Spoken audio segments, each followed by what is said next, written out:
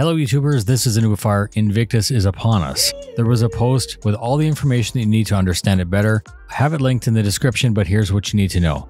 Invictus is an annual in-game event that celebrates the UEE Navy, provides a recruiting drive accompanied by a free fly where a new player can test all of what Star Citizen has to offer, and of course, we know it's also an opportunity to buy ships that are not normally available.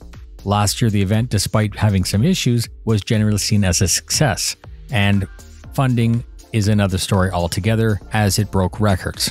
The main attractions are the fleet and the Expo Center at New Babbage on the planet Microtech. The center is built like a convention where you may visit daily themed rooms demonstrating current flyable ships and see holograms of future flyable ships.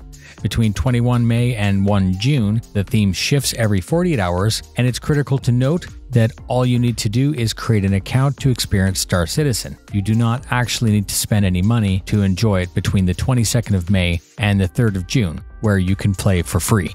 You're going to be provided an Avenger Titan as a loaner, plus you can rent ships at no charge. If you're new to Star Citizen, there's a code in my description which will get you 5,000 in-game credits just for using the code.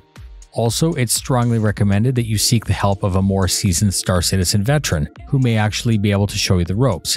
The game isn't a game yet, it's an alpha in development, so many of the regular help and manuals may not be what you're used to. To tour the preview of the Javelin, you're going to need to go to one of the main support ports in orbit of Hurston, ArcCorp, or Microtech. There's a handy info panel at the landing zones to show you where the Javelin is currently docked. Renting ships is made easy by simply interacting with it while it's parked in the Expo Center, and this does not cost anything.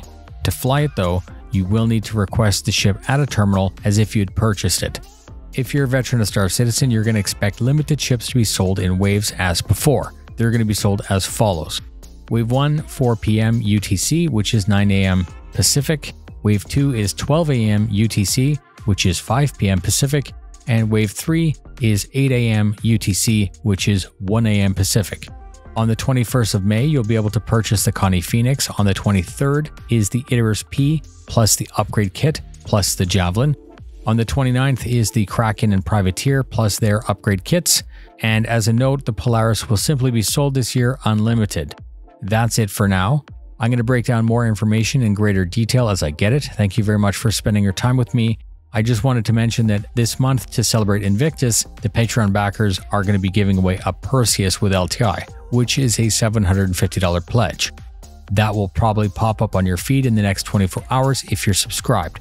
This might be a great time to activate notifications and tell your friends about the channel. Fly safe, and I'll see you in the verse.